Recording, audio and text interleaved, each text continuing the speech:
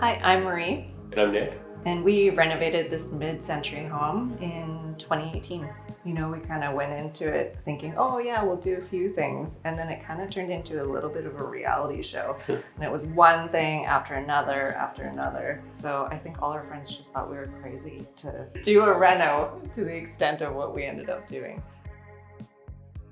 We were lucky enough to find this one original condition, and when we walked in, we just kind of knew the minute we walked in that this house had potential and there was something special about it. So that really inspired us to want to really apply our vision to what this house was when we first bought it. And basically we had to do everything inside and out, taking on a huge project that really was just an adventure for us. So the features we kept from the original house, of course, were the cross beams and the cedar slats on the ceiling, as well as the brick fireplace.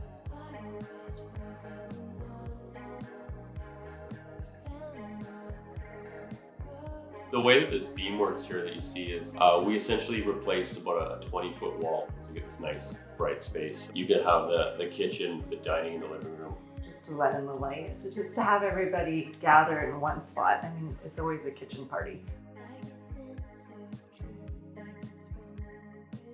We chose to use plywood in the palette. It worked well with some of the elements that we kept with the house. And then we really liked the contrasting white that went along with the birch ply. So we felt that looked really, really good in the kitchen, the main focus point of the house.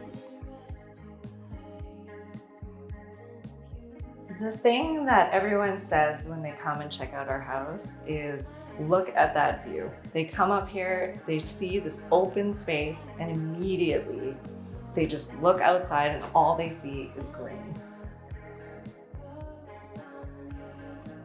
I hope this house and our renovation inspires others to take on a mid-century home. It's such a shame for them to get torn down. You know, we were just two people who liked the space and thought we could do something with it. We would definitely take on another mid-century modern renovation. We feel inspired to do another one. This house is built for a young family. It's got 3 bedrooms, so ideally a family with 1 or 2 kids. It's also got a suite, a big yard, a very quiet neighborhood, very nice place to raise a family.